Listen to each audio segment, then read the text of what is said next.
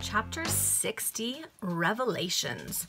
I hope we're still at Buckingham Palace because it's been kind of fun to walk through Victorian era Buckingham Palace.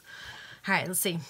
From the very first moment that Victoria was called to the throne, she manifested a strict determination to exact a scrupulous observance of all the rules, regulations, sad precedents which related to court etiquette and official dignity. The presence chamber is never entered by anyone who is not fully conversant with the laws of the court and the mode of conduct and demeanor which they enforce. The rigid maintenance of these rules is nevertheless calculated to render the queen an isolated being, as it were, amidst her court, for no one is permitted to commence a conversation or make a remark until first addressed by her majesty. Then every word must be so measured, every syllable so weighed, that the mere fact of conversing with royalty would be deemed a complete labor, and even a perilous undertaking by those not conversant with the routine of the court. So she's being so strict in observing the etiquette and expectations of court life that actually it's making her life harder. Halford had seen much to surprise and astonish him. The image of the queen ever haunted his imagination. Her voice ever rang in his ears. He disliked Prince Albert. That low, vulgar, uneducated, despised, obscure potboy entertained a feeling of animosity, he scarcely knew wherefore, against the young German who was evidently destined to become the husband of England's queen. Again and again did he ponder upon the mysterious conversation between the two ladies of the court which he had overheard, and he felt an ardent and insuperable longing to fathom their meaning to the bottom. But how was this to be done?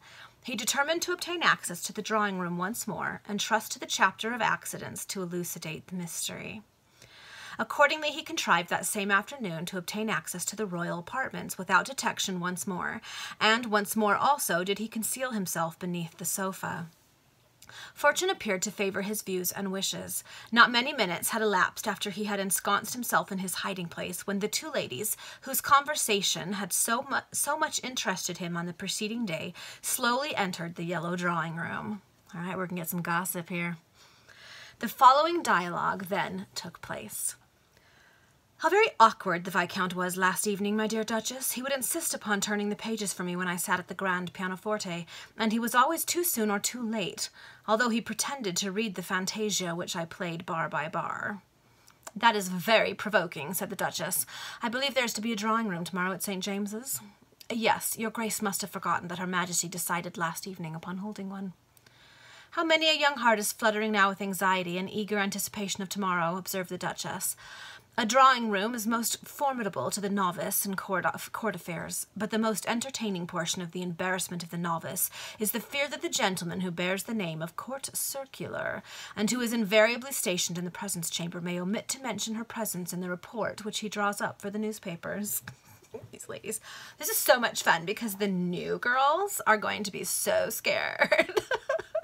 Sounds like not much has changed in the last 100+ years. Oh, George III and his consort held drawing-rooms weekly for many years, said the Countess. George IV held drawing-rooms, but very seldom. William and Adelaide usually held about 5 or 6 in a season, and after all, what can be more magnificent, what more eminently calculated to obtain the honor and dignity of the crown? And now there's an asterisk and a note. That's interesting. The author begs it to be fully understood that his own sentiments relative to courts and court etiquette, etc., must not be identified with the opinions of these ladies who are now conversing together. The author's like, this is what my characters are saying. Okay, this isn't necessarily how I feel. Oh my goodness. After all, what can be more magnificent, more eminently calculated to sustain the honor and dignity of the crown than a British court drawing-room? The tasteful dresses of the ladies, the blaze of diamonds, the waving ostrich plumes and lappets, the gold net, the costly tulle, constitute rather the characteristics of a fiction than the reality of the present day. The most magnificent drawing-rooms, in my opinion, observed the Duchess, are those which we call collar days, the appearance of the Knights of the Garter, St. Patrick, the Thistle, the Cross and Bath, and all English orders in their respective collars and jewels, and the presence of the sovereign is splendid in the extreme. And how crowded upon drawing-room days are all the passages and corridors of St. James's Palace, continued the Countess. On the last occasion, many of the peers and peeresses of the highest rank were compelled thus to wait for nearly 3 hours before their carriages could reach the palace gates. The most beautiful view of splendid equipage is found in a glance upon the ambassador's court at St. James's, the carriages of the foreign ministers being decidedly the finest and most tasteful that are seen in the vicinity of the palace on those occasions. Of a truth, this must be the most splendid court in the world, said the Countess, since France became half republican. How I hate the odious word republic, and since Spain was compelled to copy France. Yes, our court is the most splendid in the world, echoed the Duchess in a tone of triumph, as if her Grace were well aware that of that court she herself formed a brilliant ornament. And more splendid still will it be when the Queen shall have conferred her hand upon the interesting young prince who arrived yesterday. Have you heard when the royal intentions to contract a union with His Serene Highness Prince Albert will be communicated to the country? Not until the close of the year, and the marriage will therefore take place at the commencement of 1840. The prince will pay but a short visit upon this occasion, and then return to Germany until within a short period of the happy day. God send that the union may be a happy one, said the Countess, but, oh, my dear friend, do not relapse again into those gloomy forebodings which rendered me melancholy all yesterday evening, interrupted the Duchess. No, relapse. I want to know what you're talking about. Come on, and Henry's under the couch listening to you. He wants to know too. Alas, your Grace is well aware of my devoted attachment to our royal mistress, and if there be times when I tremble for the consequence of breathe it not, give not utterance to the bare idea, cried the Duchess in a tone of the most unfeigned horror. Providence will never permit an entire empire to experience so great a misfortune as this. Maladies of that kind are hereditary, said the Countess solemnly. Maladies of that species descend through generations, unsparing, pitiless, regardless of rank, power, or position. Oh, it is horrible to contemplate. Horrible, most horrible, echoed the Duchess. The mind that thus labors under constant terror of the approach of that fearful malady requires incessant excitement, perpetual change of scene, and this restlessness which we have observed on the part of our beloved sovereign, and those intervals of deep gloom and depression of spirits when that craving after variety and bustle is not indulged, are all, oh, I comprehend you too well, and marriage in such a case perpetuates the disease. Yes, yes, we must surround our sovereign with all our love, all our affection, all our devotion, for bitter, bitter are the moments of solitary meditation experienced at intervals by our adored mistress. Okay, I think I might know what they're talking about. George III is the one that was known as Mad King George, and that is Victoria's grandfather. Yes, grandfather. I had to think for a second. It's her grandfather. So I wonder if that's what it is, that Victoria and the people around her are worried that she is going to develop the same madness that he suffered from toward the end of his life, right? Because they said it's genetic, that it passes through generations. Okay, I think that might be what it is. Okay.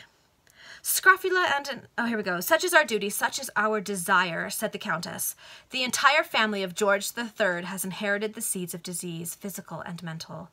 Scrofula and insanity, said the Duchess with a cold shudder, which were inherent in that monarch, added the Countess. Did your Grace ever hear the real cause and spring of that development of mental alienation in George III? I know not precisely to what incident your ladyship alludes, said the Duchess. Okay, interesting, here we go. That unhappy sovereign, resumed the Countess, when the Prince of Wales fell in love with a beautiful young Quakeress whose name was Hannah Lightfoot, and whom he first beheld at the window of a house in St. James's Street. For some time his Royal Highness and the young lady met in secret and enjoyed each other's society. At length the passion of the prince arrived at that point when he discovered that his happiness entirely depended upon his union with Hannah Lightfoot. His Royal Highness confided his secret to his next brother Edward, to Dr. Wilmot, who was really the author of the letters of Junius, and to my mother. Those personages were the only witnesses of the legal marriage of the Prince of Wales with Hannah Lightfoot, which was solemnized by Dr. Wilmot in Curzon Street Chapel, Mayfair, in the year 1759. I have heard that such a connection existed, said the Duchess, but I never thought until now that it was of so serious and solemn a nature. And there is debate about that, whether or not he actually married someone else before he married the woman who would eventually be the princess. Your Grace may rely upon the truth of that, I now tell you. Not long after the prince came to the throne, the ministers discovered his connection with the Quakeress. The Royal Marriage Act was ultimately framed to prevent such occurrences with regard to future princes, but it did not annul the union between George III and Hannah Lightfoot. Was there any issue from this marriage? Inquired the Duchess. There was issue, answered the Countess solemnly, a deep gloom suddenly passing over her countenance. At my mother's death, I discovered certain papers which revealed to me many, many strange events connected with the court of George III, and in which she was a confidant. But the history of Hannah Lightfoot is a sad one, a very melancholy one, and positively can I assert that it led to the subsequent mental aberration of the king. And there was issue resulting from that union, your ladyship says, exclaimed the Duchess, deeply interested in these disclosures. Yes, there was, returned the Countess. But do not question me any more at present. On a future occasion I will place in the hands of your grace the papers which my deceased mother left behind her, and which I have carefully treasured up in secret, unknown even to my husband. And are the revelations so very interesting? Demanded the Duchess. The events which have taken place in the family of George III would make your hair stand on end, replied the Countess, sinking her voice almost to a whisper. But pray, question me no more at present. Another time, she added hastily. You shall know all that I know. There was something so exceedingly mysterious and exciting in the tone and manner of the Countess that the Duchess evidently burned with curiosity to make further inquiries, but her fair companion avoided the subject with terror and disgust, and the conversation accordingly reverted to the engagement existing between Prince Albert and Queen Victoria. Nothing more was, however, said, which we deem it necessary to record, but when the two ladies had retired from the apartment, Halford had plenty of food for mental digestion. He had discovered the fatal drawback to the perfect happiness of his sovereign, and he now perceived that those who dwell in palaces and wear diadems upon their brows are not beyond the reach of the sharpest arrows of misfortune. During the remainder of that evening, Halford was the uninterrupted possessor of the yellow drawing-room. There was a grand ball in another suite of apartments, but it was not until between 3 and 4 o'clock in the morning that the potboy considered it safe to quit his hiding-place. He was now undecided whether to beat a retreat from the royal dwelling or to favor it with his presence a little longer. To favor it with his presence. I love this guy. The last conversation which he had overheard between the Duchess and the Countess had excited within him the most lively interest, and he was anxious to hear more of those strange revelations connected with the family of George III, a continuation of which the Countess had appeared to promise her noble friend. He was moreover emboldened by the success which had hitherto attended his adventures in the palace, and he consequently resolved upon prolonging his stay in a place where a morbid taste for the romantic encountered such welcome food. Upon leaving the yellow drawing-room at about 3:30 in the morning, as before stated, Halford proceeded to the pantry to lay in a supply of provender as usual. He was so pressed with hunger upon this occasion that he commenced an immediate attack upon the provisions, and was thus pleasantly engaged when, to his horror and dismay, he beheld the shadow of a human form suddenly pass along the wall, for he was standing with his back to the lamp that was burning in the passage. He turned around, and his eyes encountered the cadaverous and sinister countenance of the Resurrection Man. "Well, this is fortunate," said the latter. "What, you here?" said Halford, trembling from head to foot. "Yes, certainly, why not?" said the Resurrection Man. "It struck me that as you never came near me in the Cracksman, you must still be in the royal crib, and I considered that to be a sign that all was right, so I mustered up my courage and came to look after you. The Cracksman is waiting on the hill." "Then let us leave this place immediately," cried Halford. "We can do nothing at present. I was going to take my departure within an hour. Come, let us go, and I will tell you everything when we are in a place of security." "What's the meaning of this?" demanded the Resurrection Man. "You can't have been here all this time without having found out where the plate is kept." So that's why he broke in. They wanted to find out where the silver was. "Listen for one moment," said Halford, a sudden idea striking him. "The Queen leaves for Windsor the day after tomorrow. Then will be the time to do what you require, and I can give you all the information you want. At present nothing can be done, nothing, and if we stay here much longer we shall be discovered." "Well," said the Resurrection Man, "provided that some good will result from your visit." There will.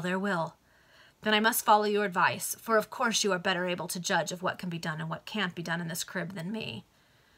The Resurrection Man glanced around him, but fortunately there was no plate left upon the shelves on this occasion. Halford felt inwardly pleased at this circumstance, for the idea of abstracting anything beyond a morsel of food from the palace was abhorrent to his mind. The Resurrection Man intimated that he was ready to depart, and the potboy was only too glad to be the means of hurrying him away. They left the palace and entered the gardens, which they threaded in safety. A profound silence reigned around the morning air, and the morning air was chill and piercing. The fresh atmosphere was nevertheless most welcome and cheering for the young potboy, who had passed so many hours in close and heated rooms. They reached the wall on Constitution Hill in safety, and in a few moments were beyond the enclosure of the royal domains. Okay, that's that chapter. So that's interesting. We figured out that in terms of this story, Victoria is very concerned about her mental health and whether or not she too will be mad like her grandfather was. And I'm trying to remember if that was a concern of hers in real life. It might have been. I think I'll have to look into that. And the Countess and Duchess, in their gossip session, indicated that George III, from whom Victoria inherited the throne, had another child who was, if it is true that he was married to someone else before the woman who was his wife later, and had a child from that marriage, that person would have a claim on the throne, which is unexpected. So anyway, we'll have to see what happens in the next chapter.